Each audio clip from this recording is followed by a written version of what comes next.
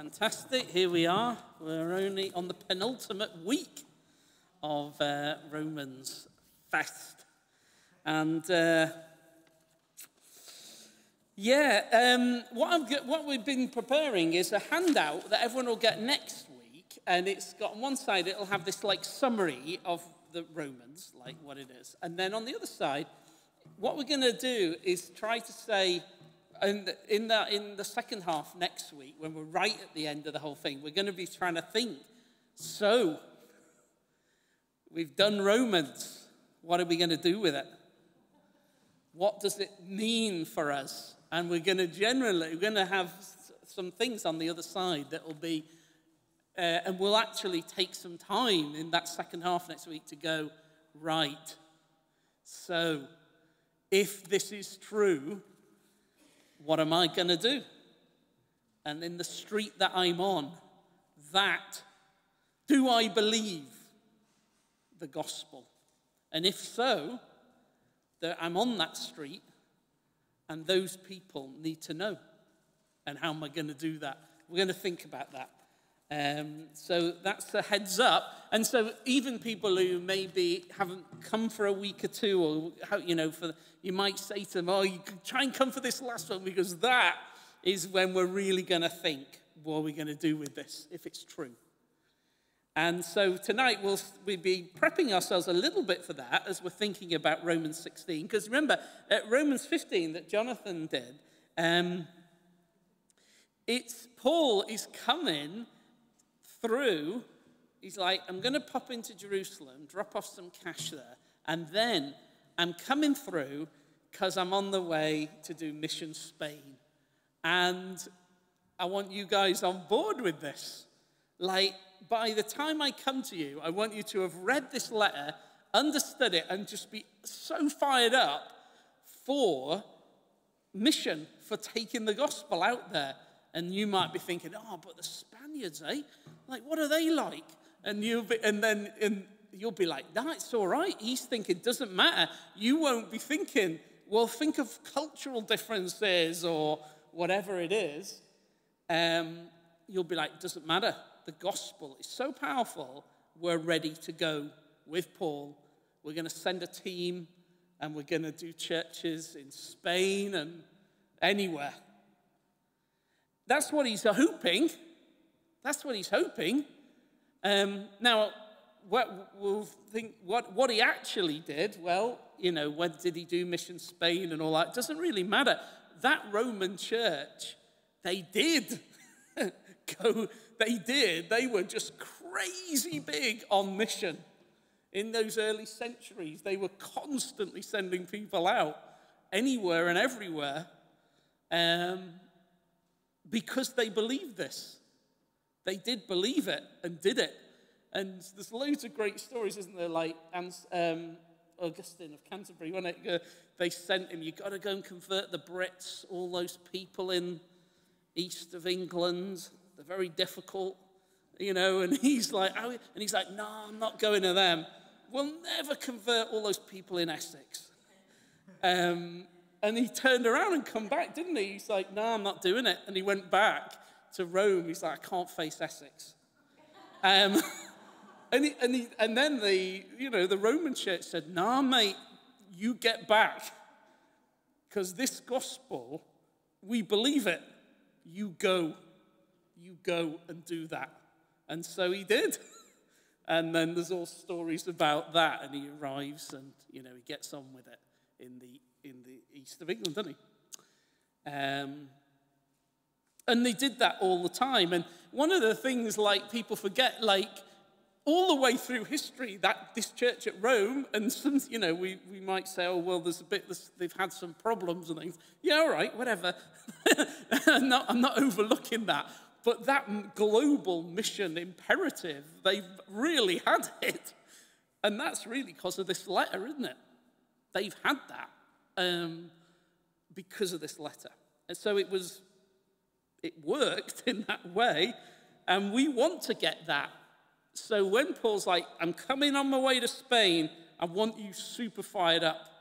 And that you won't, I don't want anyone saying, oh, but how are you supposed to reach Spanish people? He's like, no, you won't be thinking that if you've understood this letter. You'll know how to do it, the gospel. So we want to be like that. And all our hesitations and fears, and we want to be able to, no, if this is real, this is true, we can do this. We can do this. And that's what we'll think a little bit this evening.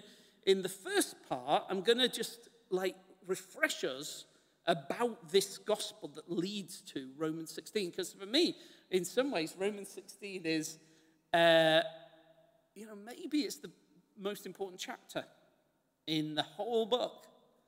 Because Jonathan said, it's like if you're in a chemistry lesson and you've had all this theory, and now the teacher's getting out test tubes and Bunsen burners and things, and he's going to go, see? What I just told you, look, it works, right? That is what Romans 16 is, where he's gone on about all this, saying, look, this works, this does, for anybody, everybody, wherever they are, whatever their background, Jesus can rescue them. And now, because chapter 16 of Romans, it's just this massive long list of people. Why? It's because what we'll see this week and next week is we'll be like, he's gone. See? What I just told you is true. Look at this that's already going on at Rome. He's demonstrating it. Because remember, he's wanting them to have this confidence that the Lord God, there's this one olive tree. And everybody in the world can be part of this big tree of life. Or Jesus says, I am this true vine, and people can be part of me and have fruit and all of that. And so Jesus uses the vine. He's talked about it as an olive tree, and we thought about why he does that. But all this olive tree, and whether, natural branches, wild branches, all that, he said, it doesn't matter. Everyone can be part of this olive tree, global. And now he's going to show that in Romans 16. But first of all, I'll tell you what, let's just read a little bit of it. Romans 16 from verse 1. I commend to you our sister Phoebe, a deacon of the church in Cenchrea. I ask you to receive her in the Lord in a way worthy of his people, and to give her any help she may need from you, for she has been the benefactor of many people, including me. Greet Priscilla and Aquila, my fellow workers in Christ Jesus.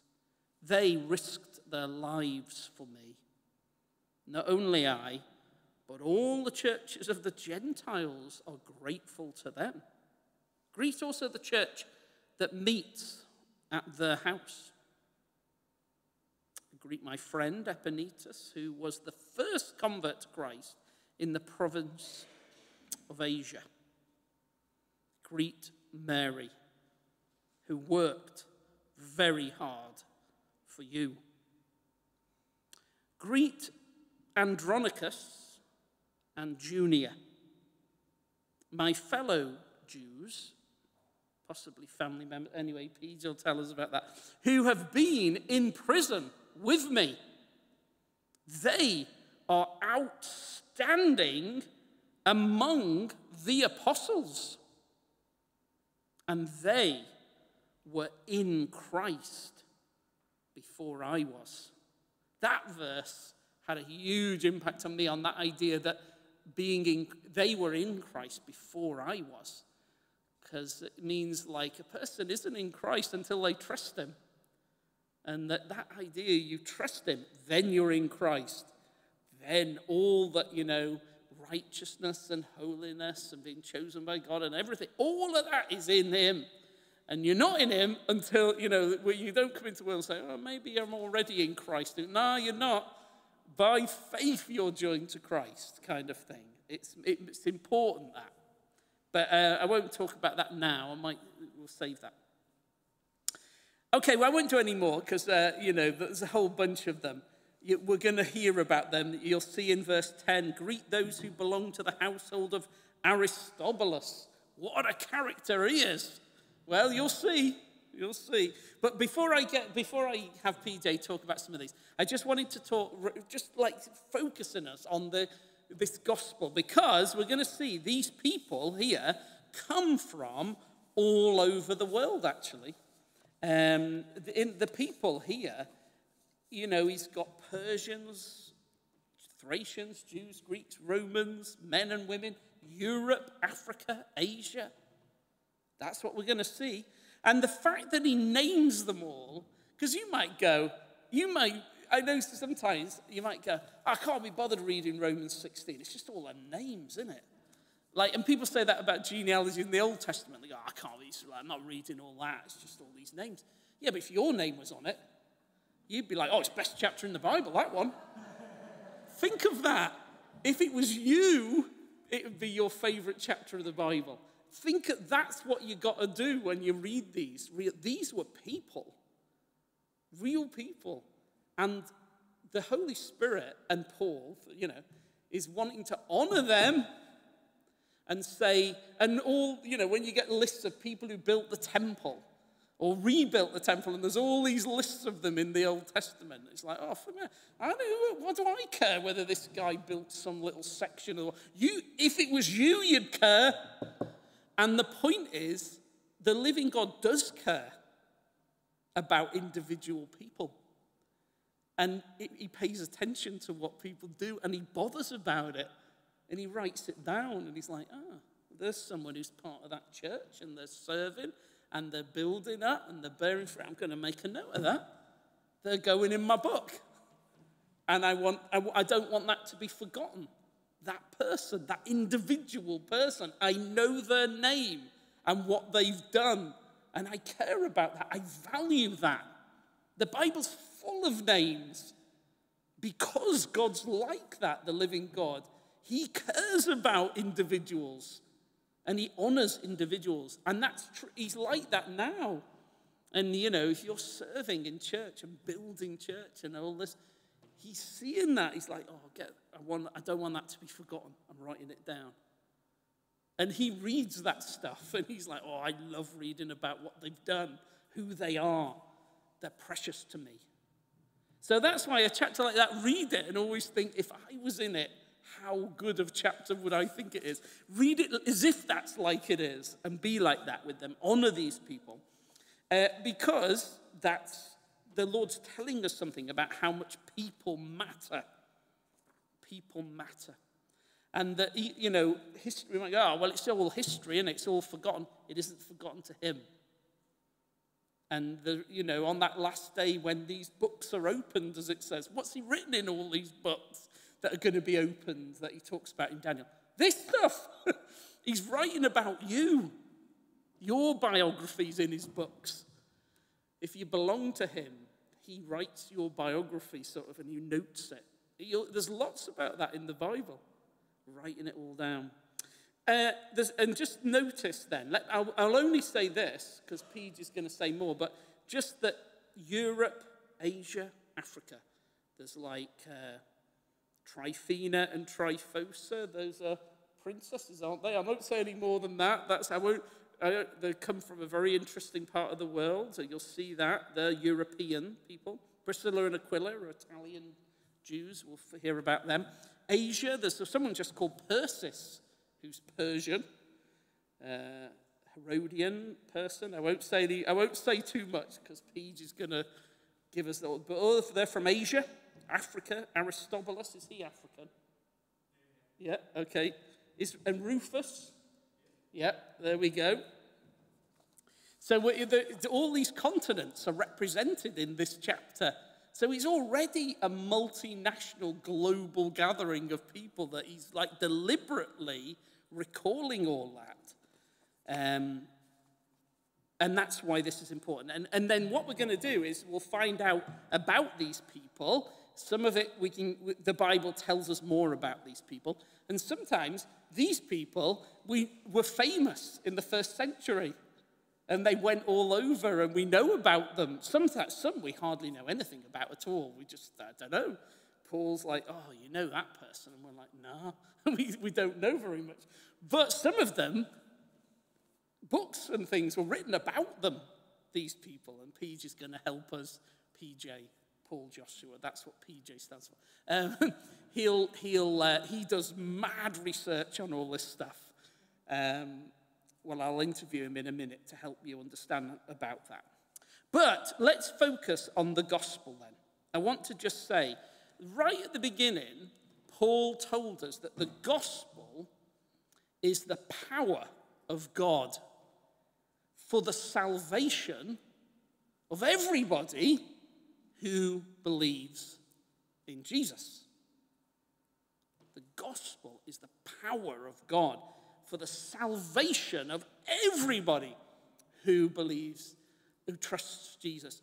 And I want us to just consider that for a little, just first, because that is what we must have grasped from the book of Romans.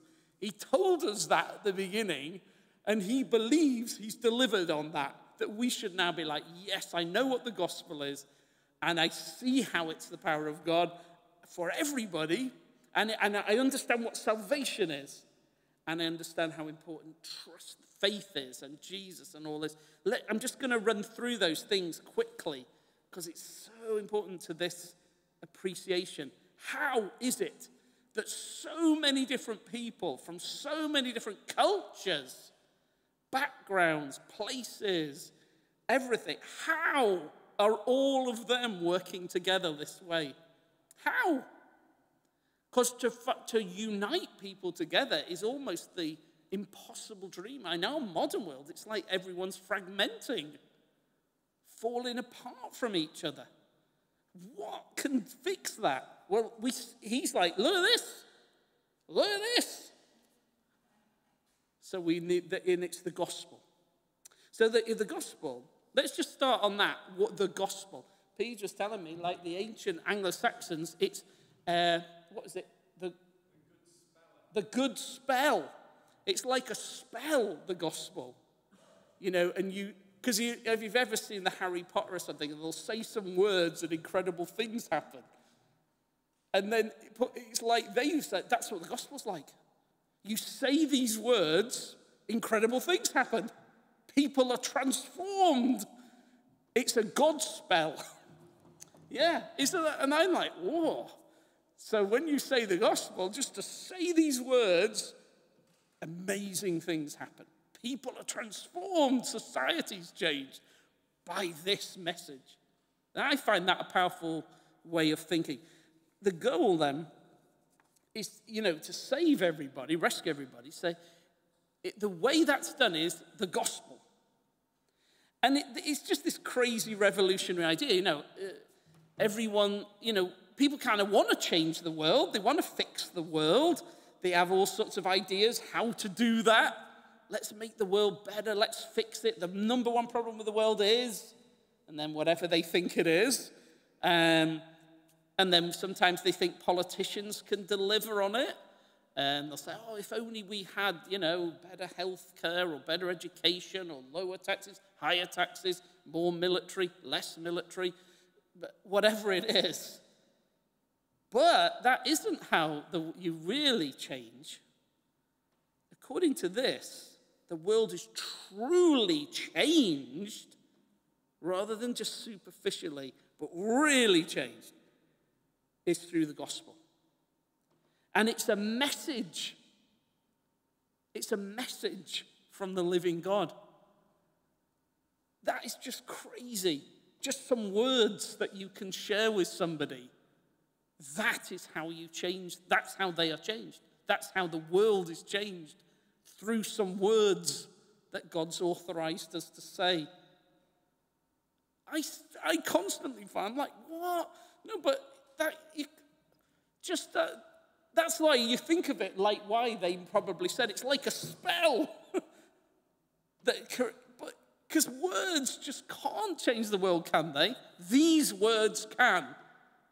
That's what Paul really believes. Everyone in the Bible really believes that if you tell someone this, nothing, that can utterly change them, and nothing else can.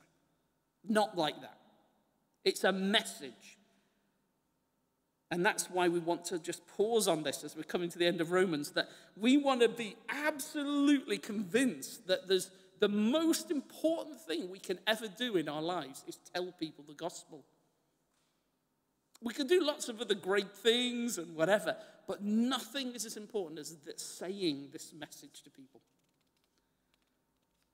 And you know, we want to live in a way that's that, as the scriptures say, makes the gospel attractive and is consistent with it and all that. But no matter how we live, no one's going to be converted until we tell them this message.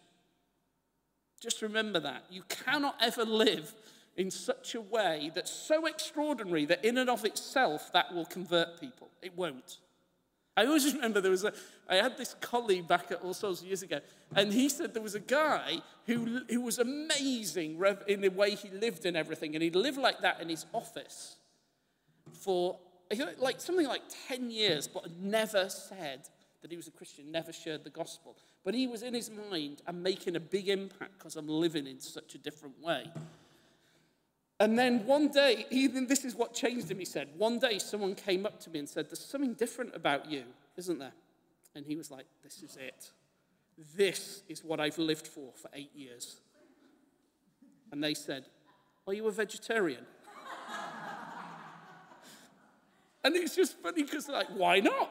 Why not? Vegetarian people might, or vegans or something, can live really differently. Really differently. And so that in and of itself, to live in a really different way, in and of itself won't change the world. What will is if you speak this message with that. It's the speaking that message that suddenly makes sense of that. Why you live that way.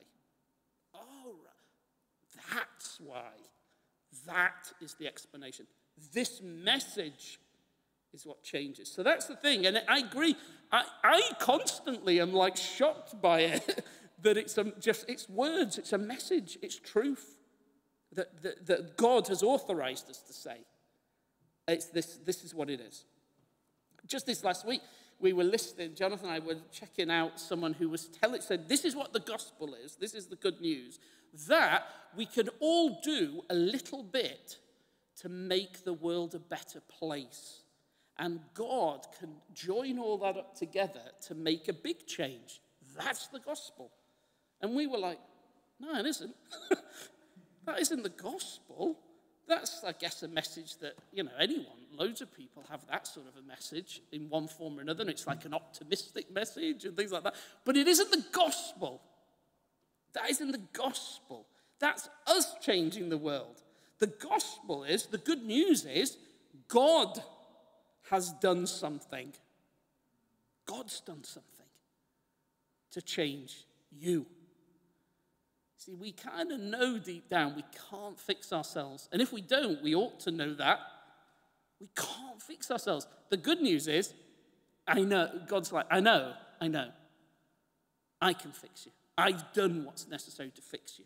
That's good news. That's good news.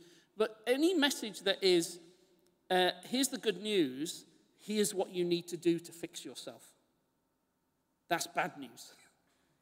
That's bad news, actually. No matter how it's packaged, it is always going to lead to heaviness, burden. Even because on your good day, you may be up for it. When you're fired up, you're like, yeah, that's right. I'm going to be so good now. But you're not every day. And for me, sometimes you can get fired up and you might, but that isn't going to fix it. The great news is, at my worst, helpless, God rescues. God saves. God saves. That's the good news. The living God. As we've gone through Romans, what have we learned? We're in a bigger mess than we ever feared. Those early chapters where he's digging down into the depth of the mess, it was worse than we feared.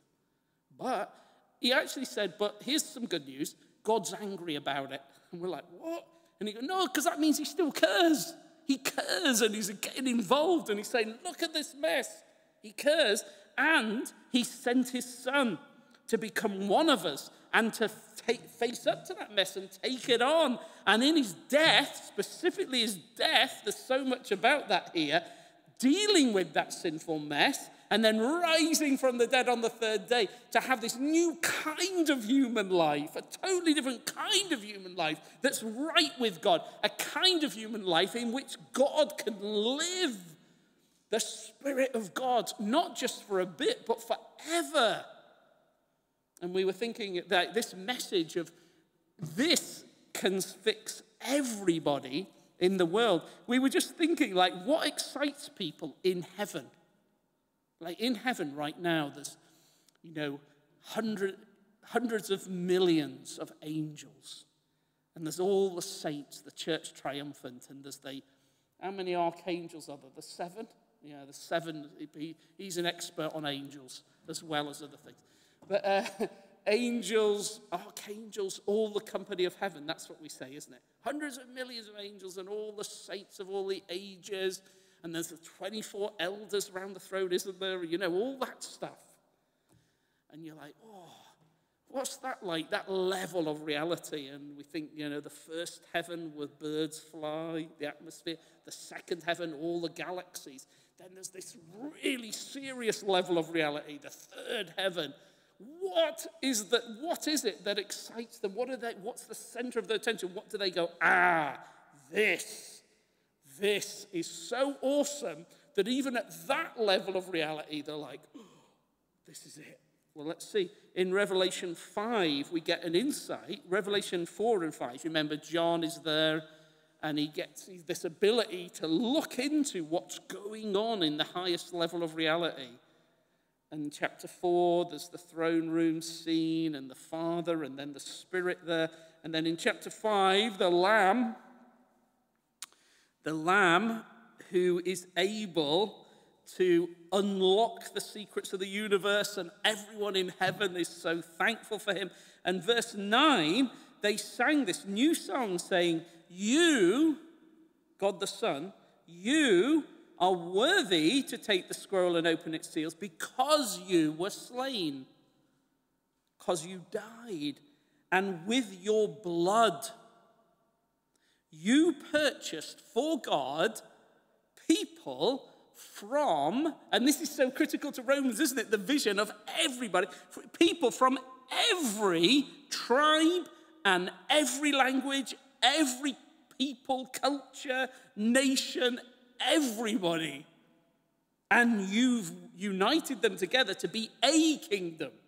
See, all the nations of the world, you have made them to be a kingdom of priests to serve our God, and they will reign on earth. Whoa.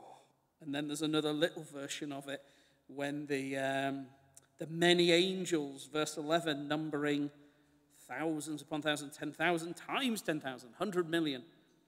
They encircled the throne and the living creatures, and they said, worthy is the Lamb who was slain. Notice that. Right. So that's the good news. That work of God has rescued us. And that's the message, right? And that's the first point. The gospel is the power of God. The power of God. So it's a message that is the power of God. The gospel is the power of God. And if we really believe that, how powerful is God? Quite powerful, right? Let's assume God's quite powerful. Because like the entire universe, God made that. So more powerful than the universe. But the gospel is the power of God. Like, this is the maximum demonstration of God's power. Nothing else is the power of God, but this is the power of God. Like, this is where his power is fully exercised. Because we might think, oh no, but God, the power of God's shown in like big physical miracles or something like that, where, I don't know, he changes the weather or fixes human bodies and makes them heals or things like that. no, that's not the power of God in the Bible. It's powerful and we love it. Yeah, he does do those things. We believe in it. We love it if he does those things. We appreciate it. But it's not, those things are not the power of God. Because to bring about physical change, we've thought about this before, is not that hard for God. Even fixing a human body, physically healing a body, even humans, we can kind of do that sort of thing. Medicine, things like that. I suppose that's also from God too, but rescuing a person, saving a person, we can't do that. We can't ever do that. And even God can hardly do it. Seriously, even God can hardly do it. It's really hard for God to do it. We can't say, it's effortless to God to save people. No. Look, we've just seen it killed him to do it. It killed him to do it. That's how hard it was for him to go, I'm going to save you. I'm going to save you. For him to say that, he's had to go to himself, I'm going to have to die. I can't, there's no limit. This is going to cost me everything I've got to rescue people. It's going to cost me everything to rescue her or him. That's what it's going to do. So it's all, as Paul says one time, he's like, all the almighty dynamite power of God, that is demonstrated or channeled into renewing somebody. Okay? So to give a person new birth into a new kind of humanity, behind that is the maximum power of God. So always think about that. Whenever you see that happen and the gospel brings about that transformation in a person's life, you will never see God do anything more powerful than that. That's why when he does it, it says there is rejoicing in heaven over it. And it's before the angels in heaven, there's rejoicing about that. Singing and joy. And that isn't necessarily the angels that are doing it, because it's in front of the angels. So it's presumably God, what? He's so excited when salvation is achieved, if somebody is saved, because even God's like, oh man, we've done it. We've accomplished something really difficult. So God rejoices and the angels watch God I don't know, running down the touchline and sliding on his knees or something. Is that what? I think that's the appropriate behavior. Or whatever is the equivalent. So the hardest thing in all of the universe is rescuing human beings from, because it's what we're going to think about what it is that salvation is, but it's because it's rescuing people from sin and hell to righteousness and heavenly reality and all of that. And to accomplish it, remember, the world, the flesh, and the devil are all utterly opposed to salvation. Everything in this world is against it. Don't you ever feel that? If you're going to say this God spell, if you're going to pronounce the gospel, you are definitely going to get aggro from the world, the flesh, and the devil. Definitely. Because the world, the flesh, and the devil know this is serious. This is the power of God. This is the one thing that can change the world, the flesh, and the devil and defeat them. Nothing else does. Every other way of trying to change the world, the flesh, and the devil will never really change it. It'll just superficially change it. But it won't ever change it or defeat them. The gospel will, because it's the power of God. So you will have opposition. And all the gods of this passing age, all the gods, and the Bible names all these sorts of gods.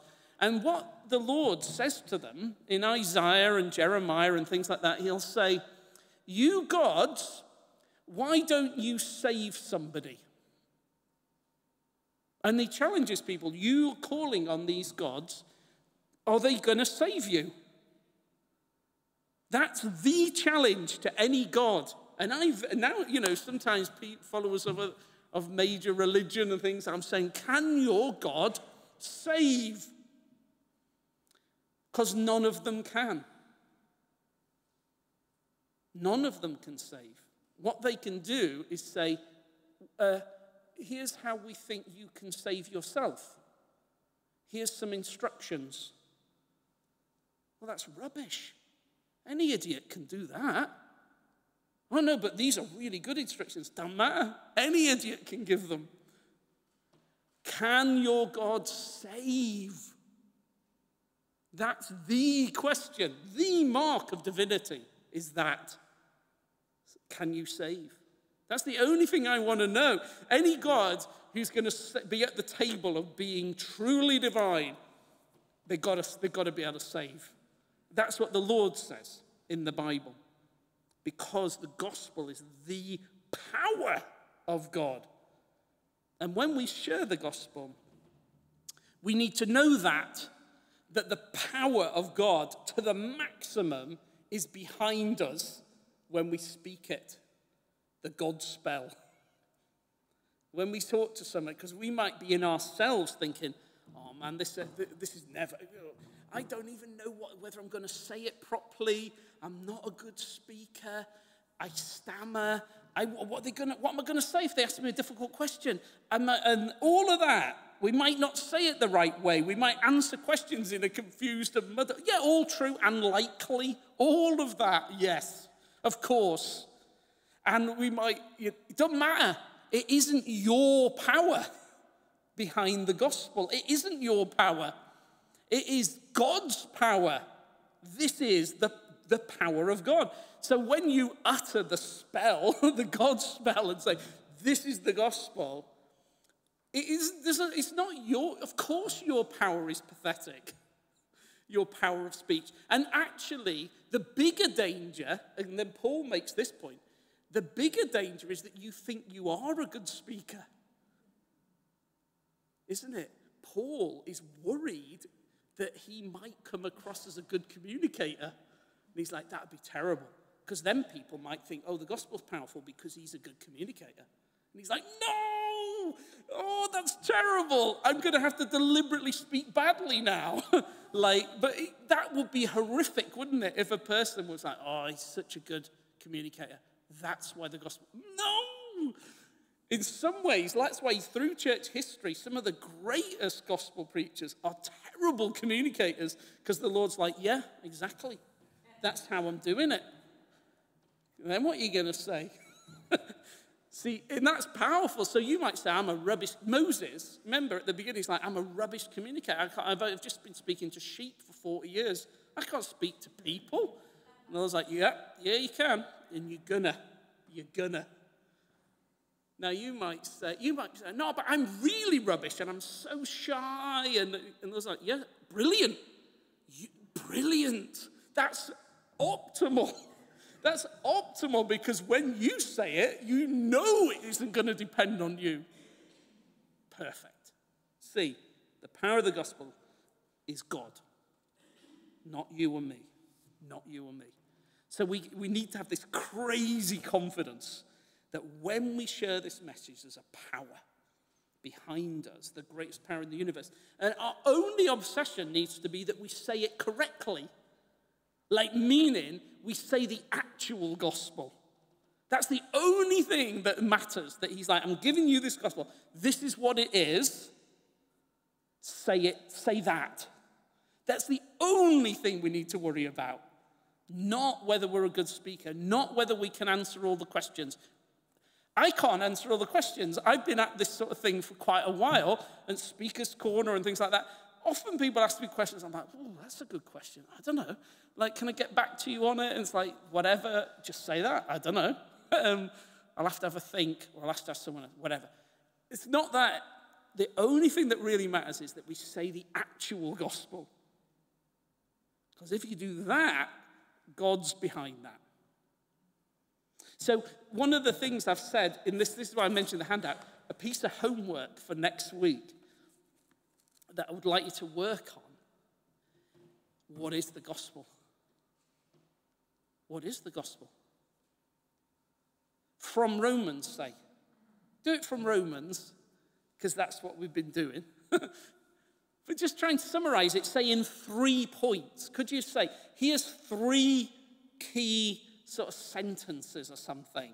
There's this, and there's this. Or you don't have to, but you could say, no, I actually need 5 little things. All right, that's all right. But you know what I'm saying? Something super simple that goes, this is the gospel. This is what a person needs. This is the message that we must say. You might just pick some verses and go, I want to say that verse, then this verse, and I want to say this verse or whatever. But see if you can do that for next week. And then because what you want to be in a position to do, isn't it, is go, this is the gospel, I'm now going to tell it to people. That's what we want to be doing in 2 weeks. So that's a little piece of homework. All right, now, I'll just do a little bit more. So salvation, just more quickly now. So it's the gospel message is a message. It's the power of God, not our power. It's salvation. And just on that, what is salvation? The purpose of the good news, this Godspell, is to save us from hell. It's to save us from being cut off from the life of God, being enemies of God, being rejected from heaven. Right? That's what salvation is. God is angry with sin and cannot have us around forever. That is more serious than we can ever dream. That's what we need to be rescued from. We need to become friends of God. That's what the good news is. You can be a friend of God. You can be part of his family. He'll love you. He'll bring you into his family instead of pushing you away and keeping you away forever. He'll keep you to himself forever. That's the good news. That's the purpose. That's what salvation is.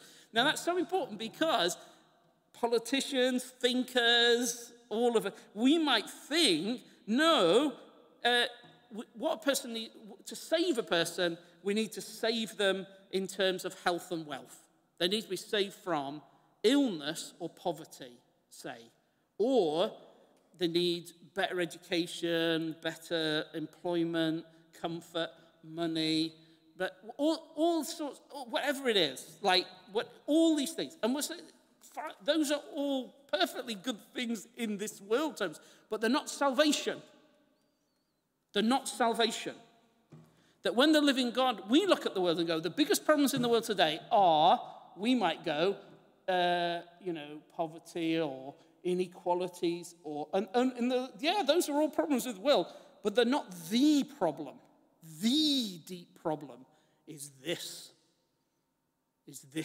issue of sin. The reason, in a way, for all these other ones is that people are enemies of God. Those are symptoms of the real disease. All these things are symptoms of the actual disease. The actual disease is this problem of sin and being an enemy of God and cut off from the life of God and rejected from God. That's the disease, right? That is what the gospel addresses. And then, actually, some of these other things, church is a place where these other things, you start to go, oh, wow, we're starting to share things together, look after one another, be united to one another. All that sort of thing starts to happen, as that's what church is about. But the salvation is not directly those things. The salvation is aimed at being reconciled to God, being joined to God. That's what salvation is.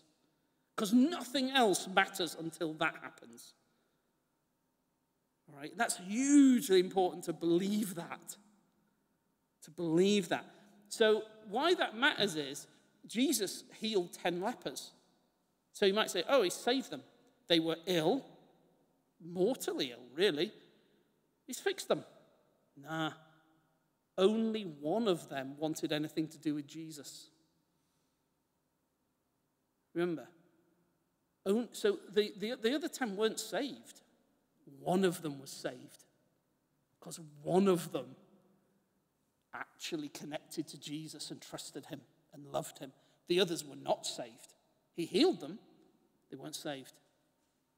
Same with the food. You remember, he's like giving out all this food and they're like, lovely, brilliant. Can you just keep doing that? We love that. And he's like, no, I am the bread. I'm the bread, not that. I can make it so you're not physically hungry, but that's nothing. I'm the bread that you need to eat, right? I am it. Are you believing in me? Are you feeding on me?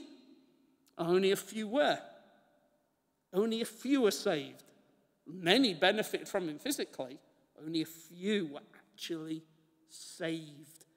That's a massive thing. As Jesus says, many are called, and lots of people, only a few actually enter in.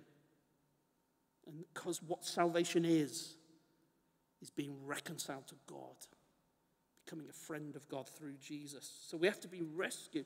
See, salvation is this revolutionary transformation that can happen when we're in prison, when we're dying in hospital, when we're in poverty, when we're in desperate situations, and we can be saved, even though none of those things change.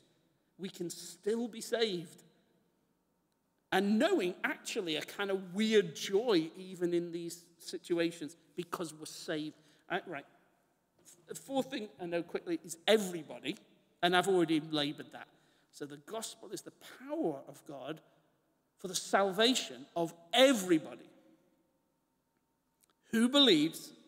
And so that everybody point is what he's taught us in Romans is everybody is rejected the same.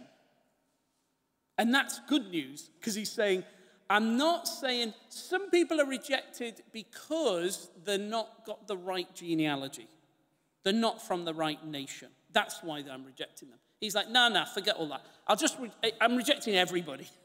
I'm rejecting everybody. It doesn't matter what they're religious, but I don't care how zealous they are. I don't care what their intentions are. I don't care whether they're like, interested in God or atheist. Look, all of you are rejected. None of you are right with me.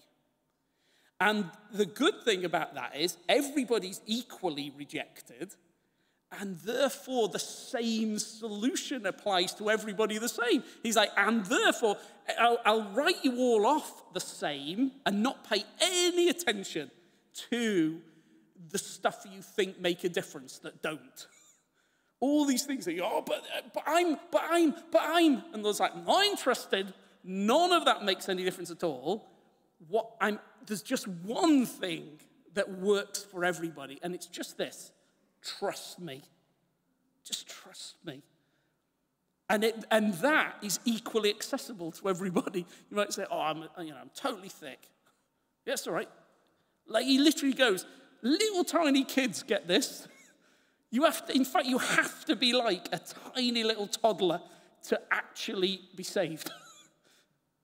So you have to be thick. So, or not. You don't, I have no education. Doesn't matter. Neither is a little tiny toddler. I haven't got resources. Neither have they. Zealous for God. Neither are they. He's like, I'm not interested in any of that. All I am is, will you just trust me that I can fix you? That's all I'm saying. Just do that. So the good news is, he's like, I'm not interested in anything except this. Will you trust me that I can fix you? Yes, I'll fix you. See, that's the good news, isn't it? That's lovely. That's so lovely. It's all he's asking. Trust me. If you trust anything else, I can't help you because nothing else will fix you. But I'm just asking that you trust me because the whole point of salvation is that you and me are together. So the only thing I require is that you start with minimally saying, I think you can rescue me. And then after, leave it with me. I'll do everything. I've already done it. I'll do it. But the whole point of this is for us to be friends. So the minimum thing I ask is you just say, I trust you to rescue me. Fix me. Will you do that? That's all and then that works for everybody, doesn't it? That's what's beautiful about it. For everybody. There's nobody who can't go, help, help. Everyone knows how to do that.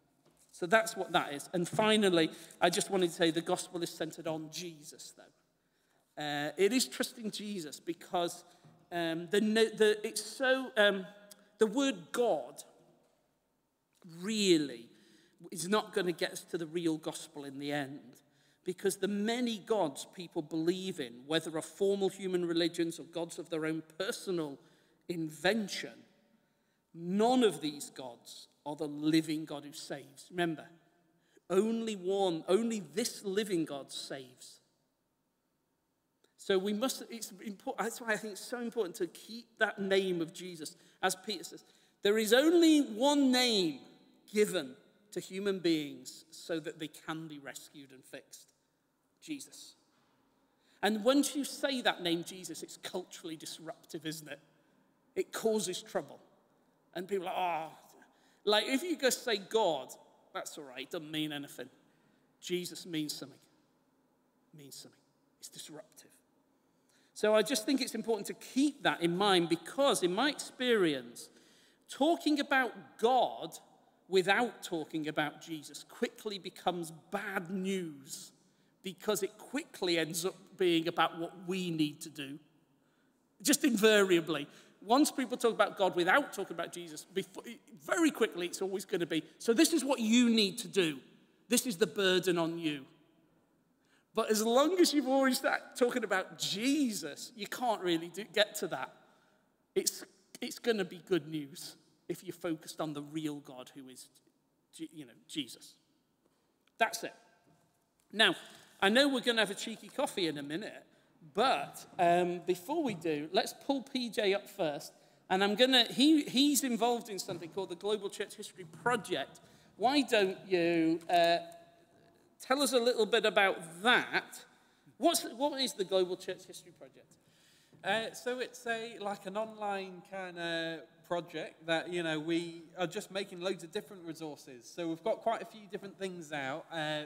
Last year, we focused on getting a little hagiography, like a little... What's a hagiography, Pete? What is that? It's a biography of a saint. So in Greek, a saint is called a hagios.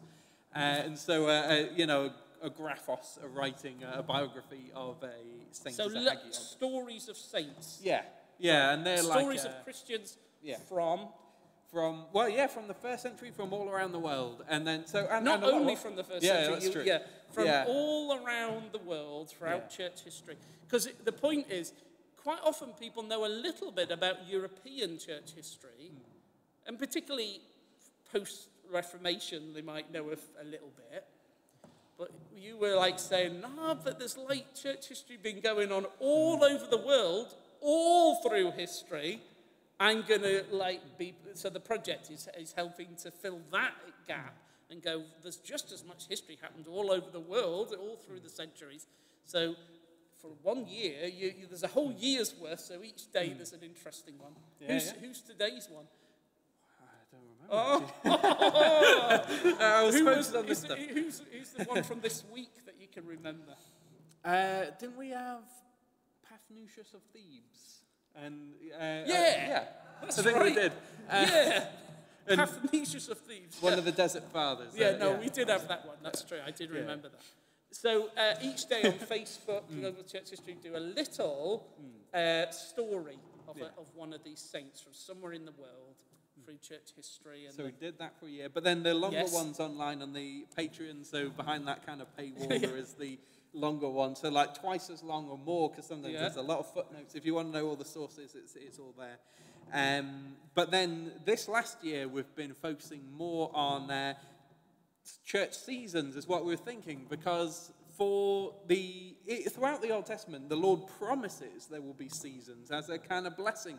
And there will be these times, and they will remind us of wonderful truth about Jesus, about the church, and how do we connect that in? Because there was a time where Christians tried to purge all times and seasons and everything from their thinking.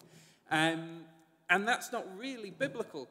Because, God made these things to be used. And when we purge these things of meaning, we do still make new meaning, but it will be less rooted. So is it like the church year? Yeah, we're writing that stuff, and we've written a lot on Michaelmas, because that was a really What is Michaelmas? Come on, not everyone knows what that is. So that's in late September, but it's a whole season, but like it starts in late September. It's the like kind of modern equivalent of the Festival of Trumpets from the Old Testament, where people would go around and they'd blow trumpets, and it was the final harvest festival.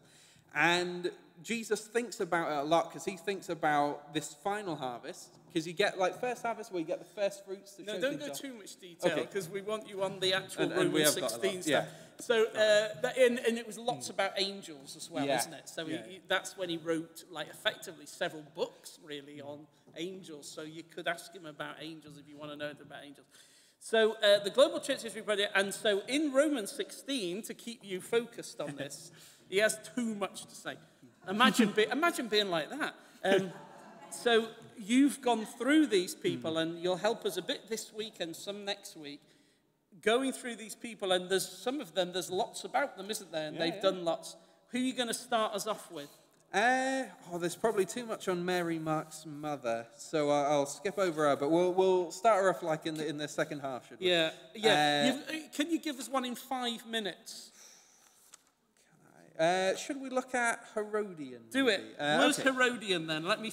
That's in verse 11. Greet Herodian, my fellow Jew, or my relative. So traditionally that was pronounced. Do that one. And I'm staying here because we're waiting to have a cheeky coffee, and you've got like 4 or 5 minutes. Okay. So Herodian, he's one of traditionally said to be one of the 72 apostles. So in Luke 10, Jesus didn't just send out these 12 apostles, he sent 72, a much larger group of apostles. And they say Herodian was one of that group. And he was related to the Herod family, hence his name. But he was adopted by Paul's family. So if you were adopted in Roman society, you'd have your original name as one of your names, but you'd add like Ian to it. So he's Herodian, because but then he's... Ian. Yeah. Okay. But he's adopted by a different family, and that was Paul's family, informs us. So Paul considers him a relative, which is very interesting. And so he's another one of Paul's relatives that beat him to the apostolic call. And this one particular book with a great name, The Monology of St. Basil the Bulgar Slayer. If there's any Bulgarians tuning in, they'll say, that's a terrible name. I hate that. The Bulgar Slayer. But it's a very interesting He was a book. historian, was he? He was an emperor who commissioned a team of historians to try and make a definitive church history. Did a bit of what we did in the Global Church History Project, where every single day they tell you about whose saint's feast it is and what that saint did. And for Herodian's Day, they talk quite a bit about Herodian. And this monology, so this team of historians, they noted that Herodian was known for being incredibly humble. And so there was a lot of the 72 apostles who were able to command like a lot of respect. James, Joses, the brothers of God, and Philemon, they were known to be able to like do this. In Paul's epistle to the Galatians, Paul says that when James, he didn't even turn up, he just sent people to like give his kind of message.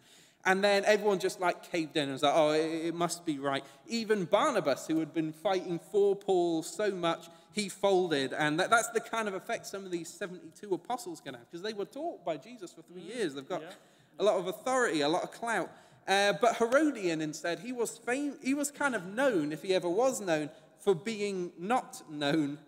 He was very unassuming, and he was always he was actively searching out the most kind of menial, servant-hearted roles to fulfill. He always willingly put himself under the authority of his fellow apostles. He never pulled rank with them. He did whatever they asked of him, and he never used his royal heritage because he's related to the king, but he never reminded anyone of that fact. But he does seem to be happy for Paul to remind everyone that him and Paul are related. So that was him. A lot of his characters remembered, and they also remember either that he was crucified with Peter and Paul, But there might have been another guy just called Rhodian that he got confused with, who died with being Paul. Most say Herodian went on to Petrus with the apostle Andrew, and he was martyred there, possibly crucified. So, but he did end up crucified either at Rome or Petra. Yeah. All right, we'll stop you. We'll stop you. That's like that's Herodian, and when you think about it, you're like, oh yeah, he must be connected to Herod, but it turns out he's a relative of Paul. There we go. Very humble person. That's one of our first ones. So that's a person who's really from an Asian background, like back in there. Edomite. An Edomite. Okay. Right, that's a little sample of what we're going to get in the second half, looking into these people and what kind of people were they, where did they go, were they part of those 72 that Jesus sent out? Some more of them are, but before we do that, let's have a cheeky tea or coffee.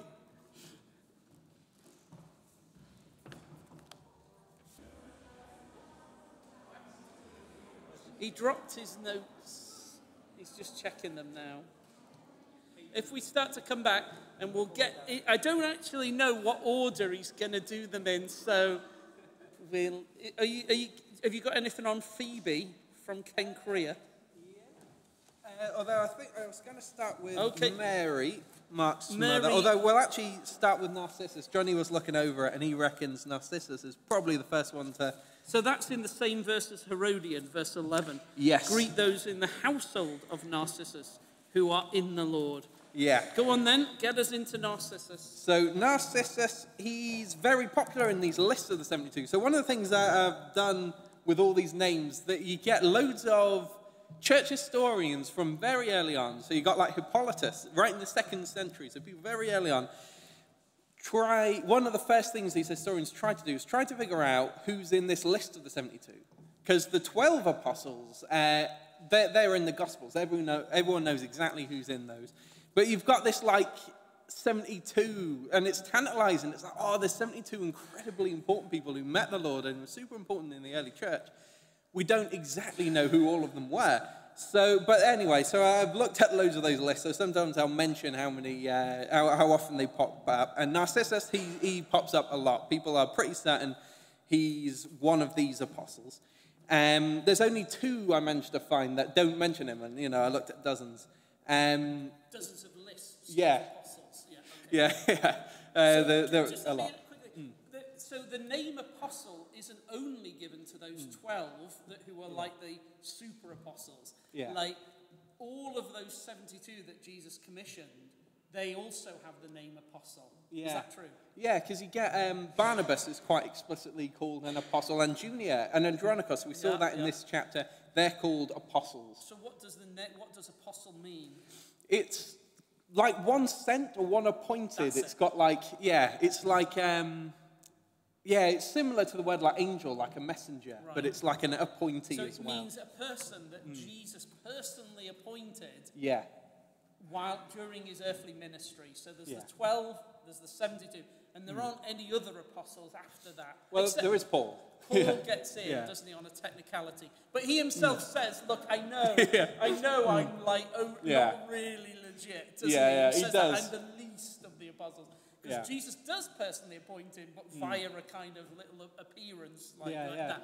So and he calls Apollos an apostle, so I guess he sneaks in. But he's very cool, I think we all agree Apollos, we can understand that one. All right, carry on. But sorry, I've gotten sidetracked there. But so that's the apostles, and it's very important that there are loads of apostles, 85, maybe 86 with Apollos as well. Lots of apostles, and so, but it's tantalizing to historians. They're like, oh, who's in this group? So who's this important? And most think Narcissus is, and so that's worth mentioning. And Luke mentions how these Hellenistic Jewish Christians early on, right after the ascension, they go out and preach to the Greeks. So we see that all the apostles preached to like Persians, Ethiopians, everything. There were like loads of people that were really eager to welcome in, but they weren't really eager to welcome in the Greeks for various reasons. Even Paul wasn't at first. Like the apostles mentioned in Acts, one of the reasons they like him is he's quite hard on the Greeks for whatever reason. There's a lot of historical baggage there, but some of these Christians were very eager, and they immediately go to Greeks and they start work there. So when Paul does finally kind of turn around and he's trying to win the Greeks over, He's joining an already established mission. That's like, you know, when you read through Acts carefully, some people think of him as the first to go to the Greeks, but he doesn't say that. Acts, you know, Luke in Acts really doesn't say that. There were people who went earlier on. We see Philip, you know, immediately he goes preaching to Gentiles. Narcissus, they say, is one of these that preached very quickly to the Greeks. He kind of sets up this mission that Paul later joins, they say, which is quite interesting. And they say he went with well, there's two Philips. That's quite a confusing thing. There's one of the 12 and one of the 72. They're both like Greeks. They've got Greek names. And Narcissus, it's a very Greek name. It's a name from Greek mythology. It's like, he's so Greek, it's like he was called Plato or something, you know what I mean? Narcissus, so he was very into the Greek stuff. Anyway, so I've gotten a little sidetracked there. But he went with Philip of the 12 to Athens very early on. They wanted to go right to the heart of Greek culture. And, you know, I always kind of suspected that because it always troubled me how Paul, like, moves on from Athens really quickly. But in his letters, he says you can't make someone a leader if they've only just converted. And so I was like, so why does he move on, like, immediately? He's like, oh, whatever. And apparently that's because there was already a church there. So he tries to, like, convert a few philosopher kind of people, and then he moves on. And he didn't really intend to stay in Athens, didn't it? He's just, yeah. So that's just an interesting thing to note. Narcissus, he was the first bishop of Athens. And he went there with the Apostle Philip of the 12. And so he trained up this guy called Hierotheus the Thesmothete. Very cool title there, very unique. Who in turn taught Dionysius, the Areopagite. So Paul, he converts this philosopher called Dionysius, and this Hierotheus that Narcissus trains up Dionysius. So it's all connected. 17, isn't it, when Paul does that speech in Athens, and there's a guy called Dionysius mentioned. Yeah. Yes. So he ends up becoming the bishop. So we can see Narcissus and Paul. So Narcissus had kind of laid a few foundations that Paul later built on. And Paul doesn't kind of like doing that, but he did do that in this circumstance. And he is thankful to Narcissus, and he does greet him. Well, so there is a lot of history there that the Greek Empire. So when we look at the Babylonian Empire, you know, there's those letters that Nebuchadnezzar writes telling everyone to worship the Lord God of Israel. And the Persian Empire, they send letters telling everyone all over the world to worship the Lord God of Israel. But the Greek empires are just really, really horrible to Israel. And their philosophies and things, they already have these preconceived notions of God, which were very difficult to topple and get rid of. So you have these, like the Dead Sea Scrolls, Dad knows much more about them than I do, but one of the things about them is they really want to steer clear of like any kind of Greek language or philosophy. They just don't have anything to do with it. And so they do feel that. They feel slightly concerned that Greeks have such a strong sense of argumentation and philosophy that people get like sucked into their philosophy and rhetoric and all of that sort of stuff.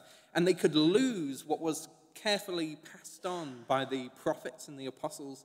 And so there was still that kind of fear. And that you had Jews who called themselves Hellenistic Jews. You know, it's like they're Jews but with like a Greek flavor, and that seemed to disturb a lot of Jewish people. It was like, no, you're a citizen of Zion, aren't you? You know, and there's like, oh, but a little bit of Athens, and they're like, no, you're not allowed. It was a bit like that. It was like a very persuasive culture, and Babylon was sometimes like that. When Daniel felt Babylon's like that, then the language of Babylon is very similar, and then Jews are very much like, oh, you can't have anything to do with Babylon. But in the first century, it was really the Greeks that were that. And oh yeah, so yeah, no, but it's something I care a lot about. It's an interesting thing. Anyway, so Narcissus, back to Narcissus then. So he's a guy who isn't so bothered with that, and he had gone to Athens. So Athens is a big city, and that means he's well established in how to carry out missionary activity in big cities. And St. Mark as well, he obviously had that perspective. He ends up going to Alexandria, and both Narcissus and Mark had a very unique way of carrying out missions where you'd have a bishop, but then they'd have like archpriests and sub-priests. And the reason they did that is you could have little chapel communities, little churches, because when we see with Paul, and he mentioned when there's many bishops and things, then there's a bit of trouble, many like main kind of leading figures. That wasn't that always seemed to cause division. But this kind of thing, we have loads of people, they all know who's the bishop in charge, and then they kind of divide up the church into these local church plants, really. That was kind of Narcissus' passion. He really got loads of church plants in these big cities, and that was what he did. So a lot of early church writers say that this house of Narcissus that Paul refers to isn't his family, like house of, is in a lot of Paul's letters. They say it's actually this, like, a little connection, a little, what would you call it? Like a network, a church planting network that he sets up. That's like the house of Narcissus. It's his... like a family of churches, then. Yeah. A family of little churches. But not like a divisive one. They're very kind of constructive, a big family, yeah. And that was his kind of one of his main contributions, and that's why he's so helpful to building up churches in big cities. And so the Apostle Mark ends up taking on this strategy to this massive African metropolis of Alexandria. But Narcissus was doing it in Rome, and he set up this church planting network right in the middle of Rome. And Paul greets not only Narcissus, but all this network. And he's like, because obviously this is exactly what Paul's talking about. He's loving what they're doing. They really get it, and they're thinking of new ways to be united in Christ and to spread the gospel to more and more people. And this challenge of big cities is a really big one, and it's affected loads of people throughout the ages. And this is how he got around it, and he got loads done. And Paul really likes that. So he's kind of like advertising it a bit. He's bigging up this innovative mission going on. He's giving it a bit of support. So that's quite cool. And church tradition also says that Herodian was Narcissus' son.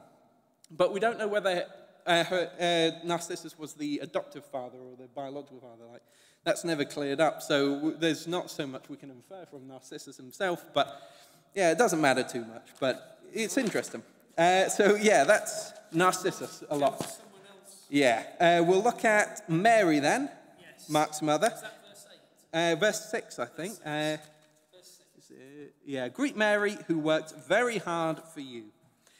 Right, so this Mary is usually taken to be John Mark's mother, because the book of Acts says that Mark's mother was called Mary, and Peter, in his epistle, says that Mark was with him in Rome. And also, there's she's a really interesting connection point between lots of different important figures in the New Testament. A lot of them are a part of like a big family, and we can figure that out through her. Because if we look back to Acts 12, we see that Peter, when he goes back home, he goes to Mary's house. But in the Gospels, Matthew 8, Mark 1, Luke 4, Peter lives with his mother-in-law. So early church tradition says Mary is his mother-in-law. So he married Mark's older sister, interestingly enough. And then also Barnabas is called Mark's mother's brother, his uncle. Just repeat that. Yeah. It does get a little complicated, but it's interesting. What's the relationship between Mark and Peter? So Peter is Mark's uncle? Yeah. Peter is Mark's uncle, okay. Yes. Right. Yes. Peter married Mark's... No, it's brother-in-law. I have gotten it confused. You're right. I did need to go over it. Right. That's my bad. Right. So Peter marries Mark's sister. So Peter is Mark's brother-in-law. Peter marries Mark's sister, right. Right, there we go. What's that next bit? Yeah. Right, so then Barnabas is Mark's maternal uncle. So he's Mary's brother. Yes. Yes, that does, yes. I've gotten this written down, but it's just not making sense in my head. We were on Ancestry, so I thought like we've really gotten on top of this, but I really haven't. Right. Then they say Aristobulus is Mark's dad. So then, mentioned in this yes. Yeah, so that's quite cool. So they're all connected. And then, yes, so Peter, Mark, Barnabas, and Aristobulus, they're all part of this nuclear family. Church tradition also says that Philo was a cousin of Mark. They don't say which particular cousin. In Alexandria. Yes. He's a very important early theologian. He prophesied about Jesus like in the very decades leading up to Jesus being born. So he's an incredible figure in history. Just how clearly he talks about Jesus before Jesus is born. Yeah. No, but he's cool that he's a relative of Mary. We know like what Mary's household and Aristobulus' household, when he says, greet this household, it's an amazing household with great names in it. Yes. Right. So, but Mary before we talk about everyone in her household, Mary herself is called a very helpful worker. She works very hard for the Romans. And there's an incredible fact about her mentioned in Acts, that when Peter does go to her house, he's just left waiting outside for ages because Mary reckons that it's just Peter's angel. And she sees angels all the time. She's kind of sick of them. She sees them too much. She's like, oh, it's just another angel. Just tell him to wait. And then Peter's left like, yeah. He's left out in the rain like, oh, can anyone let me in? But she must have been an incredibly pious woman. She's so used to seeing the invisible angels. She's like so accustomed to it. Like the prophet Elisha we see in the Bible. And when Gehazi, and he's all like, oh, no, it's too much, we can't handle it. And Elisha's like, well, what do you mean? Look at all the angels all around us. He's like, there's no angel. And he has to open his eyes so he can see that reality. Mary's just like this prophet Elisha and could see all the angels all the time, which is an incredible fact. And John Chrysostom is this early Christian writer. He notes that Mary's mentioned ahead of so many others, including many of the apostles. And he does that to make sure that the Church of Rome is always appreciative of the work of their women. He's reminding them what an honor it is to have, what an honor they have in that there's so many women among us, but we're put to shame in that we men are left so far behind them. And Paul also mentions Aristobulus later on, as we mentioned. But where was he? Because he's mentioned as an absentee. It's like, greet his household, not him. Why? Well, according to church tradition, Aristobulus decided to preach to all the Celts, all the Celtic peoples. He had preached with Andrew and Philip and so on in Galatia. He might have learned Celtic languages there. Although as a relative of the Herods, because Galatia is Gaul Asia, like Gaul and Celts.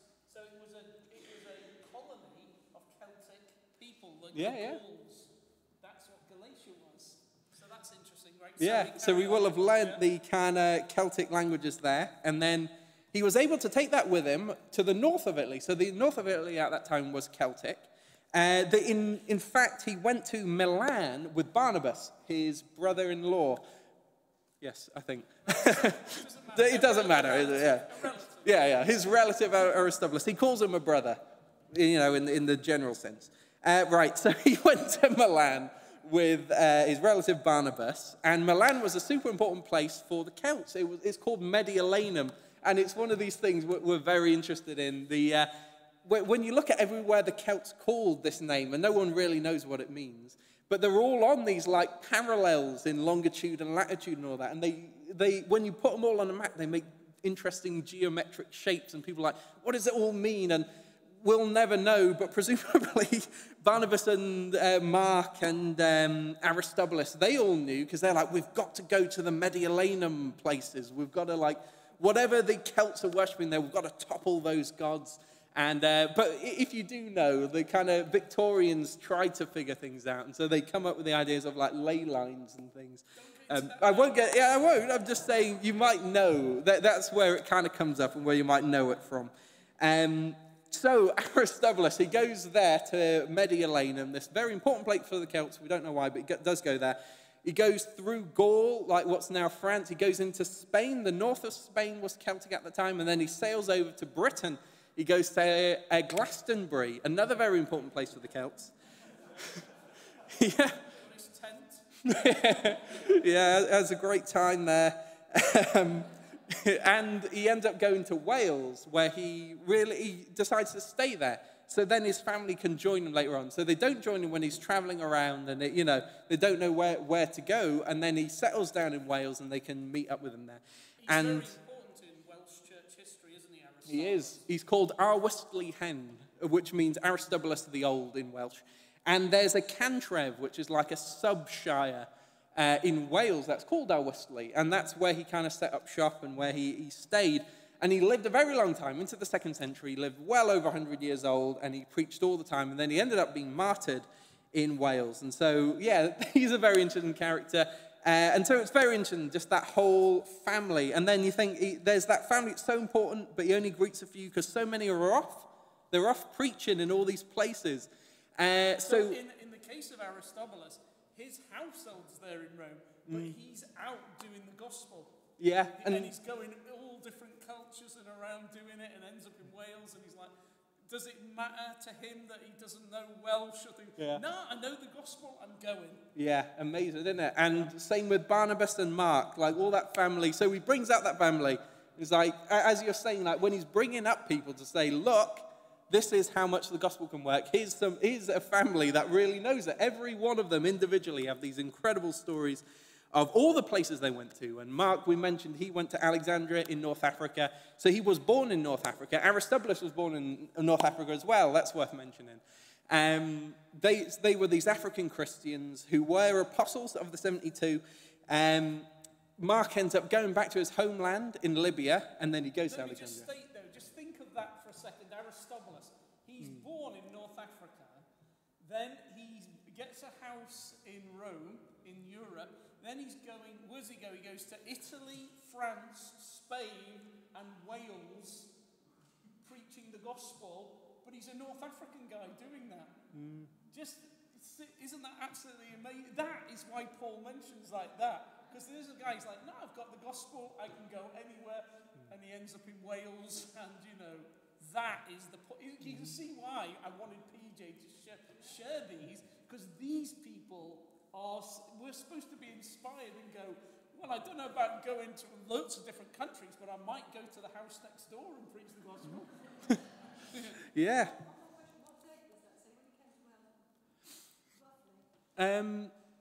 I suppose they traditionally say he's already in Wales when Paul's writing the letter. So is that around like 50 or no? So it could be 55, something like that. So. Yeah, that Britain does have a very early church. And only 100 years later, the High King of the Britons, Arthur's ancestor, Lucius, converts, which is a very cool story. Actually, his dad, Old King Cole, that we know from the song. Merry old soul. Yeah, he wasn't as effective in converting his nation, but he was, he's filled with the peace that passes understanding, all the joy and all of that. And hence the city of? Colchester, of course. That is named after Old King Cole, the first Christian High King of Britain. So Aristobulus did an amazing job planting the church, and he turned that whole country around very quickly. Whereas like the Roman church, as amazing as it was, it did take 300 years to convert it all. Whereas, Aristobulus, he does a good job, but of course he's kind of from this Roman church and he gets sent out. So, it all applies. He's a very interesting character. We've got lots on Aristobulus. There's more, but we'll have to move on. So he mentions a load of Andrew the Apostle's companions. Oh, yeah. So when all these 72 get sent out, a lot of them kind of stay with one of these 12, and because the 12 divide the world between themselves. They cast lots, and they figure out where the Spirit's leading them.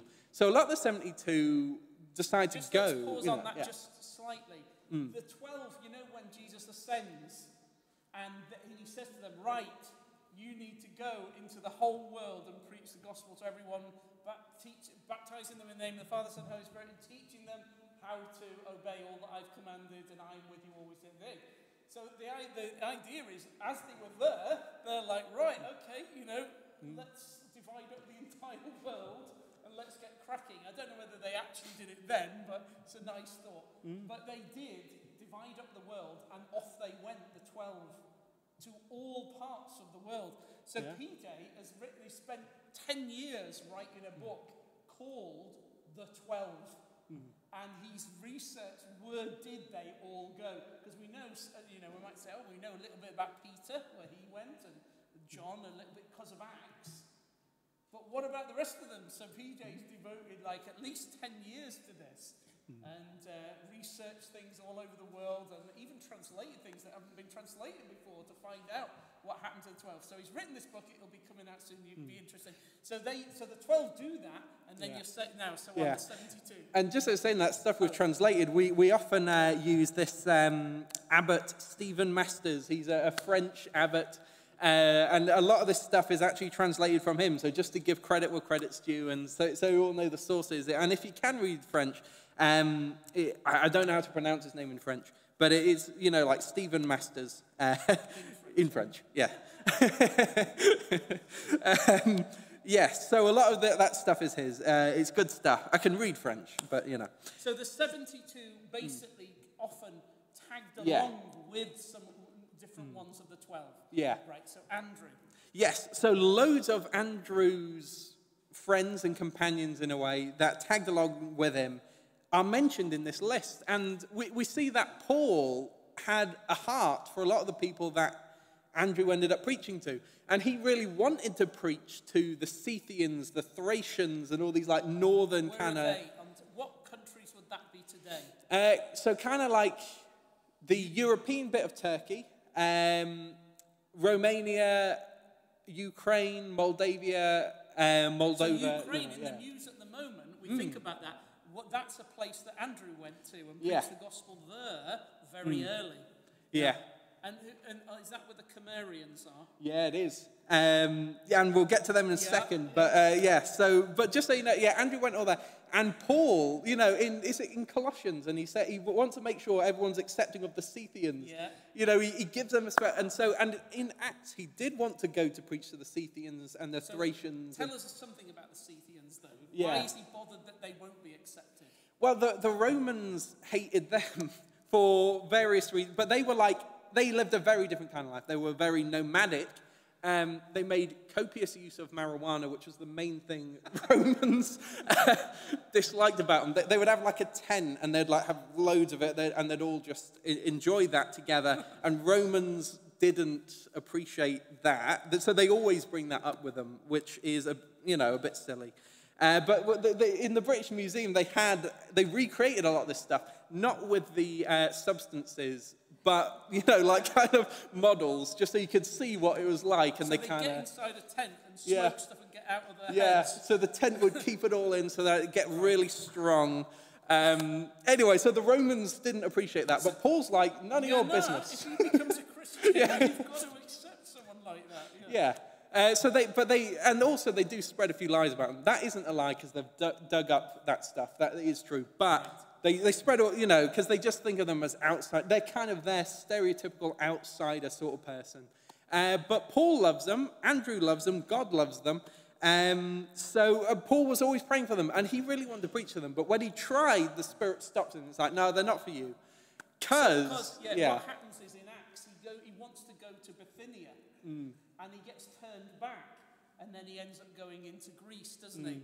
But he was wanting to go to Bithynia, basically around the Black Sea and all that. But the Spirit's like, no, not for you. Yeah. Because Andrew is much more kind of well-trained for this sort of thing. Like in the Gospels, when we first meet Andrew, he's off in the wilderness with the prophet John. And so he's like a wild man, isn't he? Outsider. And yeah, exactly. And the sort of person Romans don't like, but God doesn't care about their opinion, and Andrew's actually really awesome. But then Paul, he can deal with those philosophers. He wins over those Stoics and things. He can deal with like kind of language and grammar and things really well.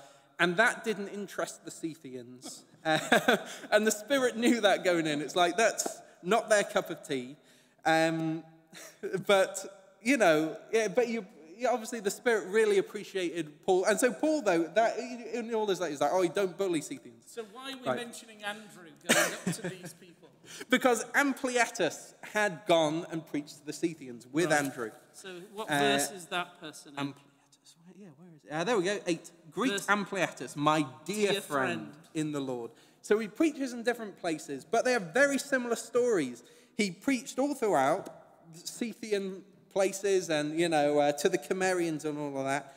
And he'd already preached to all those people. By the time he came to Rome, and he came to Rome wanting to preach to more countries in the West, having already preached, So Paul, he's a real kindred spirit to Paul. And the same people that were always on Paul's heart and that he's always praying for, this guy actually managed to reach them. And so he really likes Ampliatus, and he's his dear friend. He feels he's his dear friend in the Lord. So there's this other, and we'll get to Persis later, but he just calls Persis his, dear friend. Just personally, they're personally close friends. But he's like, Ampliatus is his dear friend in the Lord. Like, he doesn't know him that well necessarily personally. but they share a lot of the stories, a lot of the same interests, they care about a lot of the same people. And that means a lot to Paul. And it's really interesting to see that the Scythians that the Romans hate, Paul doesn't hate them, Ampliatus doesn't hate them. Ampliatus preached to them, and Paul loves that. Just very interesting.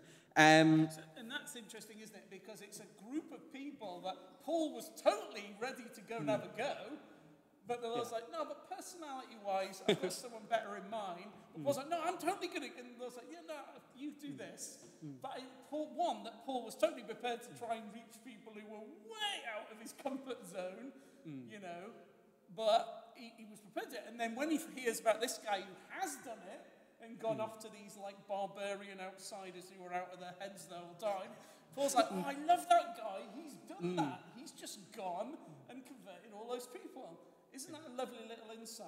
Yeah. And then Paul does. There's an interesting thing Clement mentions, that because Clement's in this. Oh, literally, you could only give us something that's 3 minutes now. I'll do this quickly because it's like a little point, but it's a great point that we might end on. Clement is mentioned here. I won't tell you Clement's story, but he writes a letter to other churches, like around the turn of the first century. And in it, he mentions that there's a place far to the west, across the ocean, that isn't China. He knows there's a place between China and Europe, the Americas, basically. And he says, that place, I know, is ordered by the Lord the same as every other place. And then people are like, how do you know that? And then he says, Paul crossed the sea and went to the farthest edges of the west. That Paul preached in the Americas, Clement claims. And so people are like, how do you know what's going on in like places no one's ever been? And he's like, well, Paul went, he says, which is a fascinating... From the first century, there's this guy Clement who writes and just says, I think Paul went further than Spain. And so if the Romans didn't like the Scythians, like the Native Americans are way out of their like cultural and kind of historical framework. And Paul, so in the end, Paul does, so maybe he just wasn't ready for like Scythians yet, but he does in the end preach to Native Americans, which is a very interesting fact that Clement mentions. And way before Christopher Columbus. So then, when sometimes people say, oh, Christopher Columbus was the first European to like discover the Americas, and then somebody say, oh no, it's Leif Erikson, like a bit earlier. And you could be, oh no, it's the Apostle Paul. It's interesting. We won't do any more, but for now, next week, we'll get more of these, including, these Cimmerians. Let me just say that. Because the Cimmerians are part of these barbarian tribes, aren't they? That are kind of in Slavic lands, really, isn't it? Yeah, what we would call Slavic lands today. And the Cimmerians, and like Conan, isn't it? We'll save that for later. But in the list, this is so cool, it's unbelievable. In Romans 16, there's 2 princesses, isn't there? Like warrior princesses. Princesses of the Cimmerians. And they do inspire, because like Red Sonja, do you know? I don't know. But if you are Conan fans, you might know Red Sonja. We'll do it next week. But literally, the story of these 2 Cimmerian princesses, they're mentioned in Romans 16. It's such a good story. But literally, save it till next week. If that doesn't make you come back next week, what would? Aren't they amazing? Yeah. Okay. Very cool. I'll just close in prayer, but literally you can't stop Peach. It's not like I always stick absolutely to what I'm supposed to talk about, but we may be related, Jonathan, all of us are as bad. Let me just pray. Heavenly Father, we do love this gospel that you've given to us and that you've made us to be ambassadors. And that it doesn't matter how much ability we have in human power, how skillful we are, or whether we're naturally good at reaching certain kinds of... It doesn't matter. Heavenly Father, we know that the gospel is your power. Your power. And that we should have the kind of confidence that these people in Romans 16 had, where they're just like, it doesn't matter who they are, I'm going. I'm going to tell them. I'm going to speak the God spell. And anything can happen when that's said, because it's your power, Heavenly Father. We thank you so much that you have entrusted this message to us and that you will back us up if we do it. Heavenly Father, it's exciting that you've given us a life that's such an adventure. And wherever we are, that wonder and miracle can happen if we speak the gospel. Heavenly Father, train us in doing it. Give us confidence. Show us the power of the gospel. Even this week, may we have at least one opportunity to speak the gospel. And Father, encourage us when that happens and show us how to go out like these people did. Please, Father, look after us this week. Train us up in the gospel of Jesus. Give us confidence. Fill us with your Spirit. Keep us safe as we travel home. Give us a great night's sleep tonight so that tomorrow we're ready for this new adventure with Jesus on planet Earth. In his name we pray. Amen.